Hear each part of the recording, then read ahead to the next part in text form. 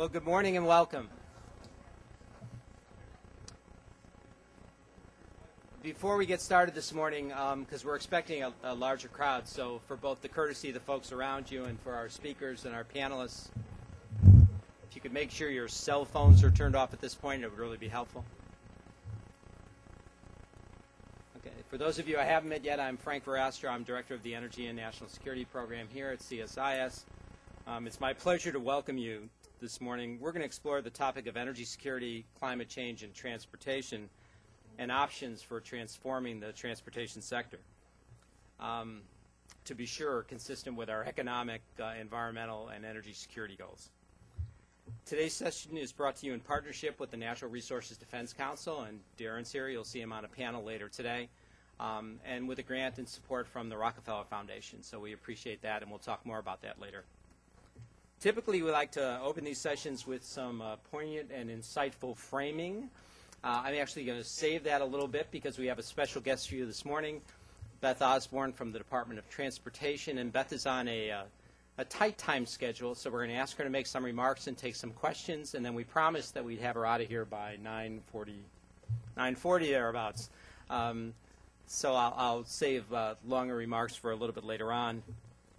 Beth was recently appointed as the Deputy Assistant Secretary for Transportation Policy at the Transportation Department. She's focused on surface transportation reauthorization, which I'm sure there's many of you in the crowd that are interested in that, the Secretary LaHood's Livability Initiative, and she coordinates CAFE tailpipe emission standards, safety, and climate issues. And in her free time, whatever that is, prior to joining DOT, she worked as a congressional staffer on both the Senate and the House side, most recently as ledge assistant for Senator Tom Carper of Delaware, where she handled transportation, trade, and labor issues. Before that, she served as policy director for Smart Growth America and as ledge director for environmental policy at the Southern Governors Association. She's a native of New Orleans, and she earned both her BA and JD degrees from LSU. She's graciously agreed to join us this morning. We'll have some public remarks. This is all on the record. Take some questions. And ladies and gentlemen, my pleasure to present to you Beth Osborne.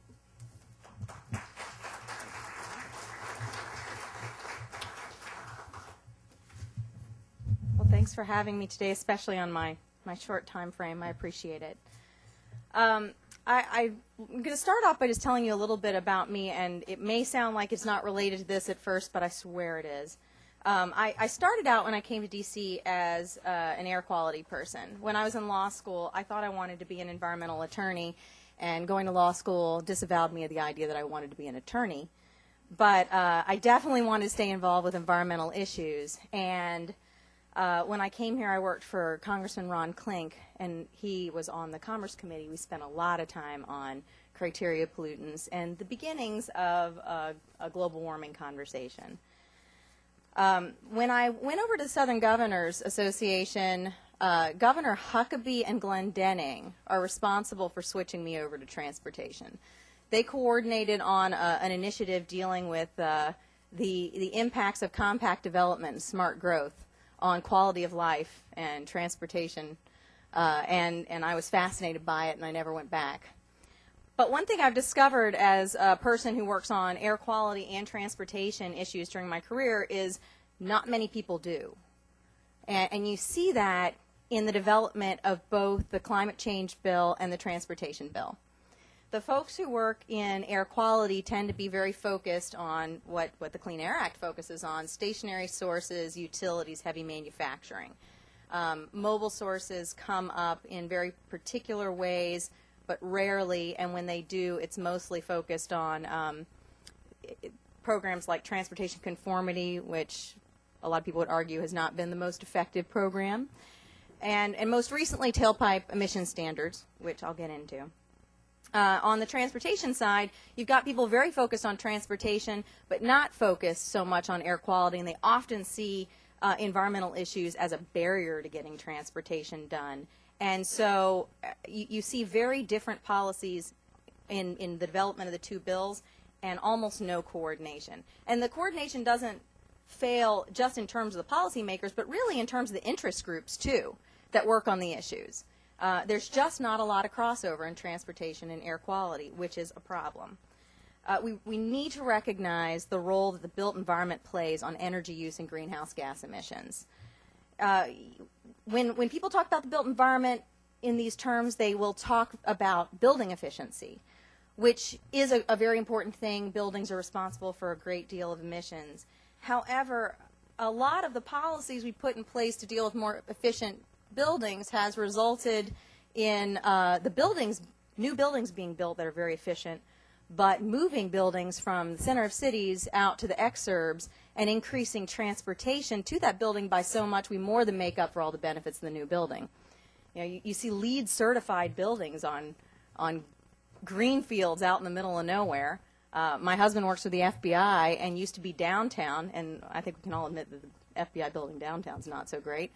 And there's a beautiful building that they built out in Tysons, but now, you know, whereas over 30% of the workforce used to take transit down to the FBI building, now every single person drives out to the building in Tysons because they don't even have transit outside of a very, very small window and really only about 2 shuttle buses in morning and afternoon from transit. So it makes it incredibly inconvenient. And federal policy prohibits the use of a shuttle from downtown out to the building for anything other than making meetings. You can't be for commuting. So building efficiency without location efficiency is not a successful strategy. And I get worked up about these things because I've seen us make these mistakes several times, and there's a fear that we could make it again. In '75, when folks realized we needed to reduce our oil consumption, we created fuel economy standards. And we were very effective. Sometimes we feel like we weren't because oil usage increased, but we did increase the fuel economy of our fleet by a great deal. The problem was we allowed vehicle miles traveled to increase wildly. It went up 132% between the fuel economy standards in the late 90s. Only 13% of that was due to population growth, according to USDOT. And GDP growth was only about 60% over that time. So, you know, whereas people say that it occurred because of population and economy, the numbers don't hold true. Last year, when gas prices shot up, we did see people change their behavior. We saw them buy more fuel-efficient cars, unfortunately just temporarily. They're now going back to the same gas guzzlers. And they shifted their ways of travel where they could. And we saw transit ridership just go through the roof. We saw people try to walk and bike. But in the majority of communities in this country, those aren't really very viable options. And so what we discovered was people reduced their oil consumption by lowering their quality of life. This is a very disturbing situation because it sets up a competition in most people's minds between reducing oil usage, reducing greenhouse gas emissions, doing what's right for our national security, for the environment, and on the other side, their personal economic well-being. And the sad thing about this is this doesn't have to be the case. We have designed their communities so that they have no choice but to see that alternative. Another thing that was a little frustrating is while the price of oil went up, we saw people talk about the fuel economy of cars, which is a good thing, though Congress had just increased CAFE the year before, and we've gone and sought a more aggressive increase in CAFE and tailpipe emissions through our most recent announcement on that. But a lot of the conversation centered around investment in alternative fuels, and what they meant by that was wind and solar, which is very helpful in a state like Hawaii, which uses a lot of oil for its energy production. But until we've electrified the fleet, doesn't really do much to lower gas prices for the average American, and electrification of the fleet is decades off at best. So the deal is we cannot succeed in reducing our oil usage and reducing our greenhouse gas emissions from the transportation sector if we're not addressing the transportation system and how far and how long people have to drive. We can raise CAFE, which we have. We can improve the use of biofuels, which I think you'll see in the energy bill. But while that brings the emissions and the oil usage from the transportation sector down considerably, it does not bring us to our targets, or really even near our targets. So that means we either attack the issue or give up the goal or transfer the responsibility for the ever increasing emissions from the transportation sector to another sector, which is a ridiculous prospect. We can absolutely take care of this problem with transportation. It just requires a coordination between these policies and a focus on the issue. A lot of folks will say that if we do a climate change bill with an upstream cap, that we will address this problem. An upstream cap means increase people's gas prices. And the problem is that, one, if gas prices are where they are today, and a cap and trade system raised them even by the largest numbers I've seen, which is not very high, it would not do much to change behavior because gas prices are inherently so low right now. The other thing is that transportation, or that price signal is sent to the user, but the user's not in charge of the transportation options they have, and that price signal doesn't go to transportation planners. So it's a mismatch in terms of creating a market. And cap and trade is a great market-based program if you have a market. But in the transportation sector, most people don't have a market in order to choose which mode they travel by. People need safe, convenient alternatives to driving, and that requires a major capital investment in transit, sidewalks, the redesign of our streets to support walking and biking, as well as a concentration of development, infill development, mixed use, mixed income developments. Make sure that people are close to the things they want to do. They're close to school, they're close to work, they're close to the grocery, they're close to restaurants. I think of my mother, who does live very close to many of these things. So check box 1. Box 2 is, can she get there on foot? Well, she could, but she'd have to play a real-life game of Frogger, for those of you all who remember Atari. And you do find some communities that have great sidewalks, though they tend to be disjointed, but they don't link to any place that anybody wants to go. So while they might be useful for taking a nice evening walk, they're certainly not a real transportation mode. To get better outcomes, we're going to have to address transportation in the climate change bill and climate change in the transportation bill. One thing we should be considering is the fact that success in terms of reducing oil usage and reducing greenhouse gas emissions has a very negative impact on the funding we raise through the user fee for transportation. And that is true both in terms of a gas tax and a VMT tax. If people have the alternative to get on transit or ride their bike, they're not driving as far. And of course, we don't want people to have to spend 2 hours in their car a day in order to do what they need to do. So, and the other thing is, historically, raising money from road users has not resulted in the transit investment that a lot of people would like to see. So looking for other sources of funds that don't come with the historical break might be a useful conversation to have. The administration's working on a lot of these issues. We're working on a reauthorization position as well as our reaction to the Waxman-Markey bill. I don't have a lot of answers yet about where we're going to come down on these issues. What I can point to are things we're already doing in transportation. People have heard a lot about the high-speed rail program and really just greater investment in intercity rail, period, which can do a lot to reduce greenhouse gas emissions and oil usage in intercity travel. We're also involved in a livability initiative with the Housing and Urban Development Department. We're looking to coordinate our programs to make sure the housing programs consider transportation. We're locating affordable housing close to transportation alternatives so that we're not locating people on property that might be inexpensive but requires them to increase their transportation so much that it becomes out of wash. And transportation programs that look at the reverse, where we're putting transportation, what the impact is on household income, those sorts of things. HUD has a request into Congress for a new sustainability program to improve regional planning, and we're looking at ways to make sure that if they get funding for that, which we certainly hope they do, it is fused with what we do in transportation planning to make sure that there's, again, not a mismatch in programs. The goal is to coordinate local economic development planning decisions with housing, water, and transportation decisions and funding. We can do this in a way that lowers all our costs and comes out with better outcomes. Right now, a lot of the investment decisions we make in transportation push off costs onto other programs like the water programs and housing and onto local governments, and that need not be the case. We're also starting to see these issues, initial attempts to address these issues in Congress.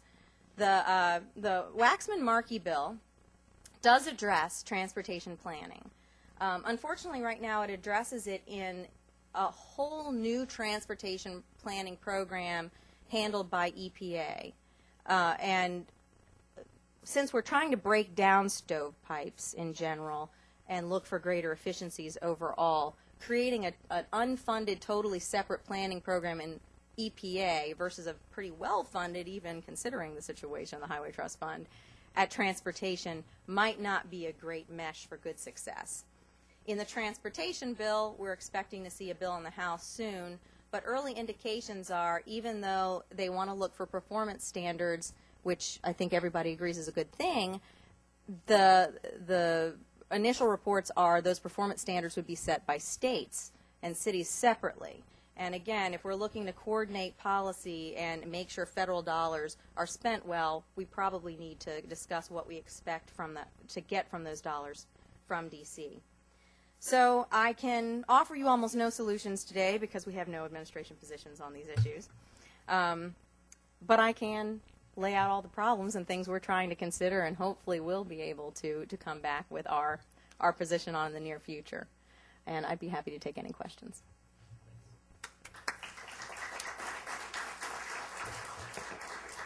We only have 2 simple rules on questions here, and those of you who have been here before, you understand what they are. It's when you're recognized, identify who you are, and to the extent you can, state your question in the form of a question.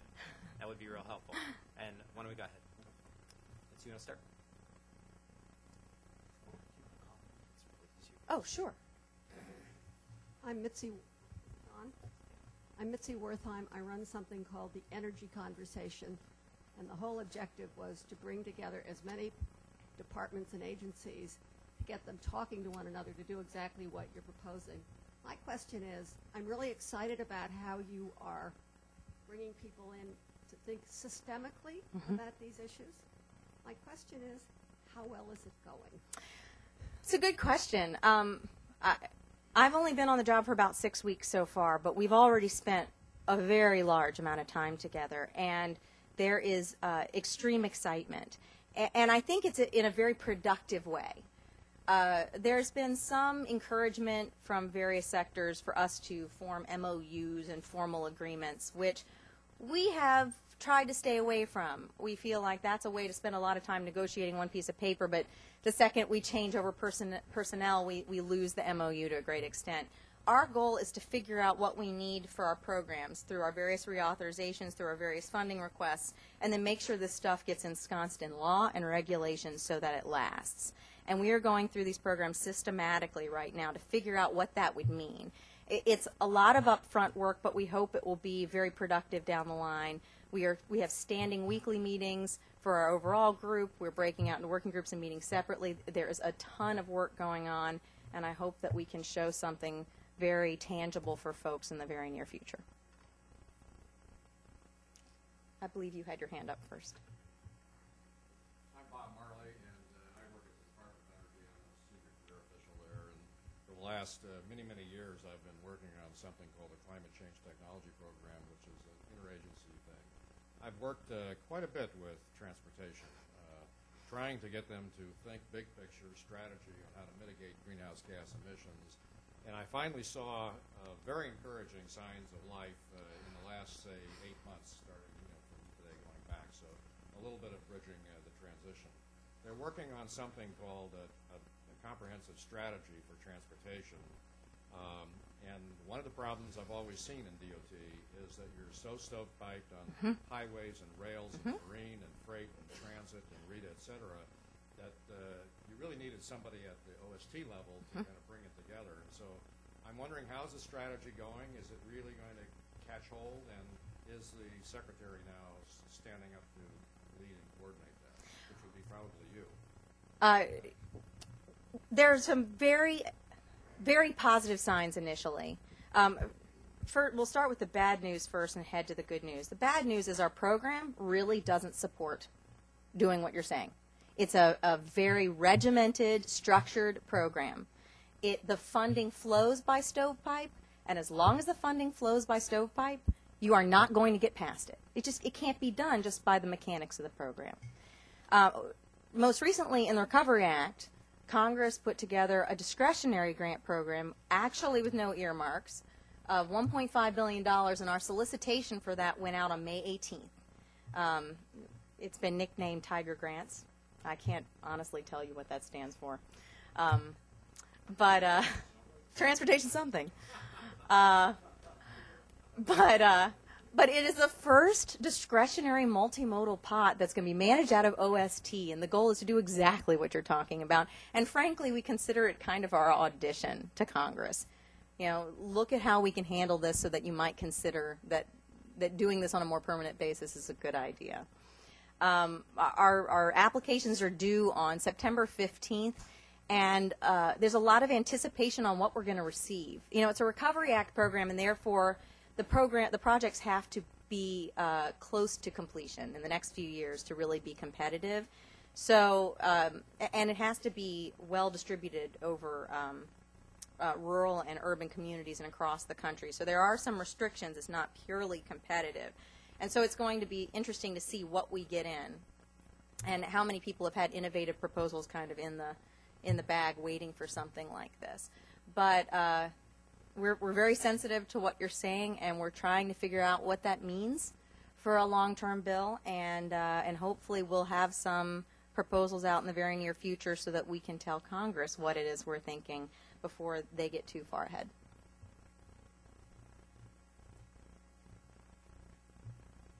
I'll speak loudly. So I'm Doug Arrington from the National Renewable Energy Lab. I have a question around your thinking and how the engagement is with your counterparts dealing with the international aspects of climate and transportation. If you could talk a little bit about that.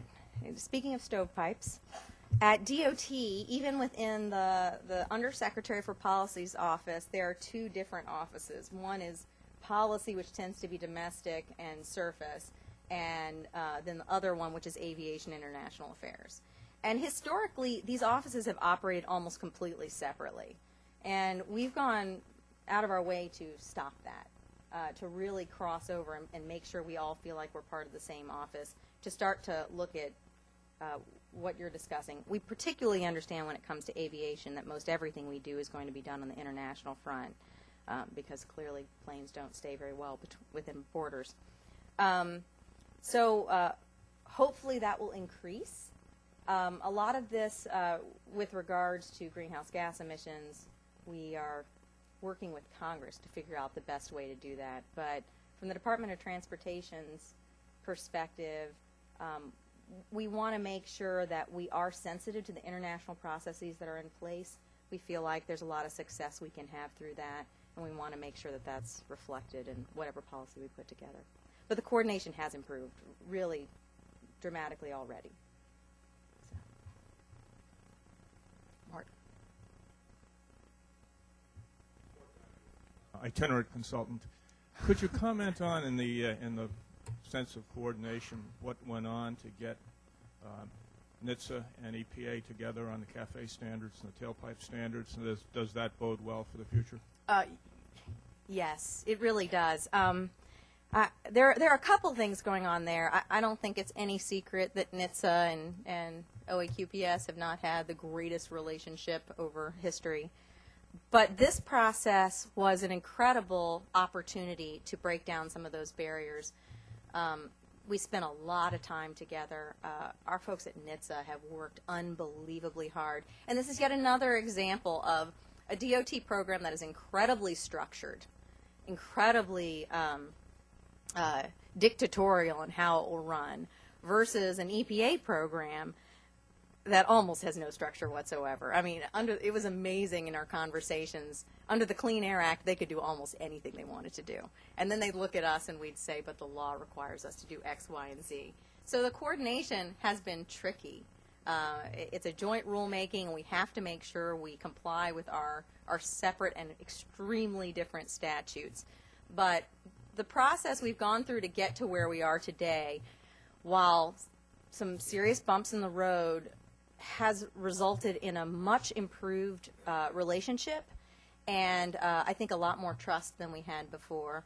We're already looking at other tasks that we're going to have to work on together and looking for excuses to continue that relationship in every way possible to continue to improve it and make sure that that these programs are well coordinated. I do think it's a good example of what we can do when people really want to make those relationships work.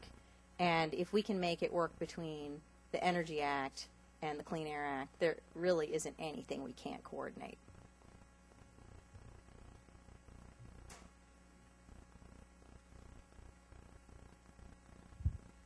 I'm Dick Van Adam with the Science and Technology Policy Institute, and last week I spent a considerable amount of time at the Intelligent Transportation Systems Conference, which was a very long stovepipe, so stovepiped I couldn't figure out which sessions to go to.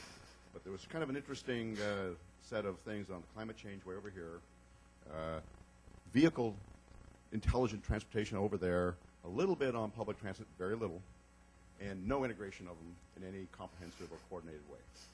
Part of the thing that struck me is that I don't see within DOT, maybe there is some mechanism for strategically assessing the interrelationships between these in some sort of analytical way, region by region, area by area, providing support to the regions. San Francisco struck me as being particularly aware of the interdependencies and trying to build some planning capabilities.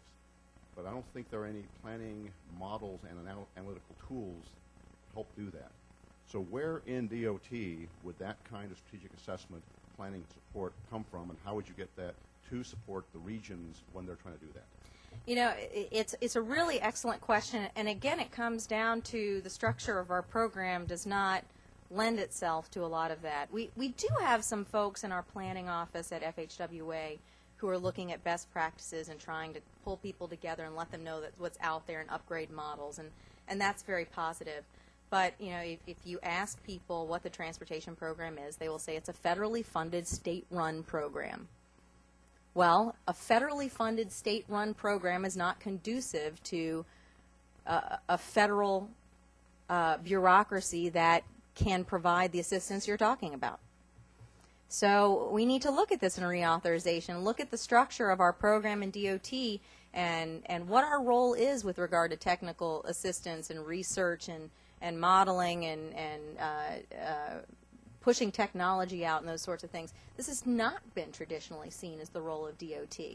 And certainly with some policy changes, we could be a lot better in those respects. So.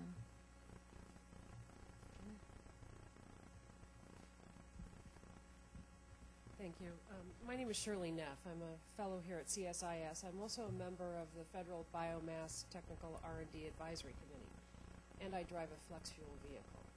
So my question is going to be about E85 and where we're headed with the biofuels program. As you know, there's a federal mandate in place that steps up the amount of biofuels that have to be absorbed in the market. It's a national program. I actually worked for the Senate when this was being developed, and at that point, a lot of us thought it didn't make sense to have it a national program given the concentration of production. Nonetheless, here we are. Now with what's happened with the auto manufacturers, GM, which was the only company that made a real commitment to producing flex fuel vehicles, it's not clear how much they're going to do. As far as I know, there's no mandate or even consideration of requiring manufacturers to start making most vehicles flex fuel. There are a number of people here in this room who have been dealing with this issue as long as I have, and we see this sort of disconnect in public policy, and within a few years, I mean, this is leading to redundant infrastructure, potentially infrastructure that'll be abandoned soon because there won't be enough ethanol to serve certain markets. Are you really discussing this? Is this a priority for the administration at this point in time? I was on the Hill when this was developed as well, and remember the discussions about whether or not a national policy had the chance to work. It has been difficult and frustrating. In the tailpipe emissions standard, CAFE standard, we have we have continued to include the flex fuel vehicle credit, which we think will help with that. It's very interesting what some of the ramifications of this program can be, whereas a lot of all three of the domestic automakers have made a commitment to build flex fuel vehicles, though GM to the greatest extent. Most of the flex fuel vehicles they tend to build are 6 and 8 cylinder engines, and a lot of these mandates we put very heavily fall on the federal government. The department with the largest domestic fleet, civilian fleet, is the post office, which gets better fuel economy and uses less oil by driving 4-cylinder engines. So we have to figure that out. There's actually a fix that was put in place for that issue, but flex fuel cars on their own that's not a good enough goal. It has to be flex fuel on every type of car. Encouraging people to upsize in order to use a flexible fuel just does not get us where we're going. So it continues to be an extremely complex issue. You're right. There's a focus on other technologies as well, and there seems to be a large movement of people that want to see us just simply electrify the fleet, which may be a wonderful goal, but again, decades away. I think people are trying to grapple with an extremely complex issue and try to figure out how this fits in with the rest of the goals, and I don't know that we have answers right now. I probably have time for, we'll do 2 more questions.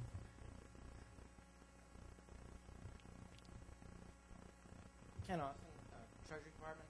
The title of this conference is Energy Security, Climate Change, and Transportation. We're talking about stovepiping. But one of the things that I've noticed is that stovepiping, if people are interested in climate change, can be almost contemptuous of the need to provide adequate and secure supply of liquid fuel. You pointed out, that need isn't going away Nope. anytime soon. Nope. Is there anything that you see any movement toward actually recognizing the fact that we are dependent on imported transportation fuel and we're going to need to address that as people operate transportation fuel? It's an excellent question, and I would even back up and take it from 20,000 feet. A lot of people just don't want to deal with mobile sources at all. I've actually heard people, especially economists, say it's just hard. And it is. There are too many inputs. As far as creating a tight market cap, when you've got inputs from the fuels and from the user and how they travel and from the way the community's designed and the transportation options provided and the types of cars, and there's so many different points of contact. There's not one place to leverage to shift these issues like you have with stationary sources. You also just have so many different little tailpipes that it's extremely difficult to control. I really would like to see people step back, admit that we're not going to fix this overnight, admit that we could make a big impact quickly, though, and start looking at all 3 legs of the stool. How do you deal in the short run with making a market for biofuels or for alternative fuels? How do we create a good market for fuel-efficient vehicles? How do we allow people to drive less in the first place?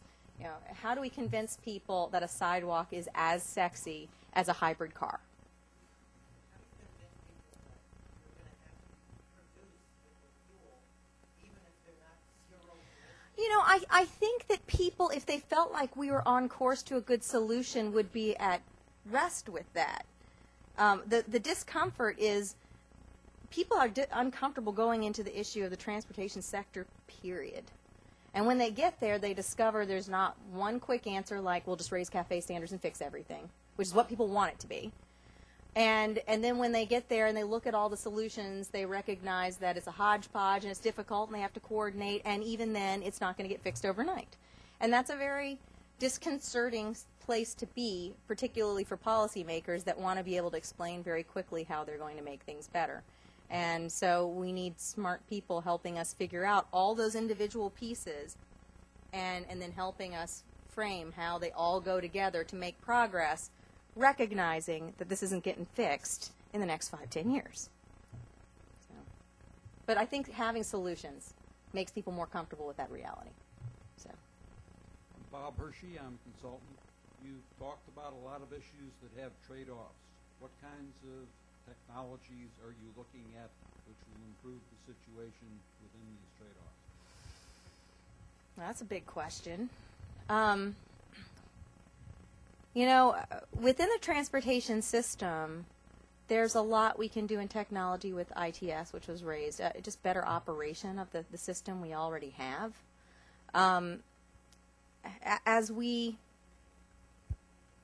There's a lot of conversation about technologies that can go into vehicles that can help with better communication between them and therefore better operations, but also in terms of shifting us over from a gas tax to VMT tax, which is not the sexiest way to sell the technology. Again, while people really want to jump into technology, and we discuss technology a ton with regard to the tailpipe emission standard and CAFE and safety and those sorts of issues, what we're talking about in terms of VMT isn't really a technology. It's things like inclusionary zoning, and which again it will make most people start to snore to hear, but it has such an enormous impact on how people get around. There are some technologies we can do to help with the planning to make it better in terms of better modeling, in terms of being able to overlay different impacts of separate transportation and land use decisions, which will have remarkable impacts on quality of life, oil usage, climate change, air pollution, water pollution, affordability issues. You can go on and on and on. But you do need some good technologies and planning tools to allow people to compare what different things do to all of these various factors. I think of what Envision Utah did in Salt Lake City in the Wasatch Valley. And they had 4 different proposals that looked at land use and housing and job and economic development and transportation decisions. A being kind of business as usual, B being a little more transit heavy, and C being a lot more infill development, transit heavy, and then D being the ultimate smart growth solution. And they found very interesting things out that surprised people. C, even though it wasn't the most compact, the most smart growth, the most transit, performed better than D, because in the valley, when you had development too compact, you increased air pollution because it got trapped. You actually increased infrastructure costs because you were having to take care of so many people in a small area. And these are things you can't really compare until you have the planning tools available to you to make these, somewhat boring sounding zoning and development decisions. So, we can talk about vehicle technologies, we can talk about operational technologies, but we do need to talk about these models and planning technologies, not just in terms of helping policymakers make the right decision, but helping them communicate what those decisions mean to the public. Because one thing Envision Utah did really, really well was get huge public buy-in by being able to explain in a very graphic and tangible way that people got to interact with what these decisions would mean. And so when a decision was made, people really bought into that decision. So, yeah, envisionutah.org, I believe. It really is the coolest program. And I have a bias, I have a rule in my office that no one brings up Portland. No offense to Portland, but we've heard about it. We need to hear about somebody else doing those cool things. And Utah really has an incredible program that honestly started by extreme buy-in at each local government level. It was actually an outside group that came in and brought all those local governments in little by little. But there's some lessons there that could be applied really almost anywhere in the country, and would love to see that repeated. So. Beth, I would tell you, I'm not only comforted by the fact that your substantive grasp of the issues is most impressive, but the blend of enthusiasm and pragmatism that it's going to take a long time. Yeah. This doesn't happen overnight. Appreciate your candor. Very much appreciate you coming. We may have you back if that works into your schedule. If you'll Maybe join if me. you do, I'll have something to say about the administration's position. Wouldn't that be exciting? No, you got time for that. Join me in thanking Beth Osborne. Thank you all.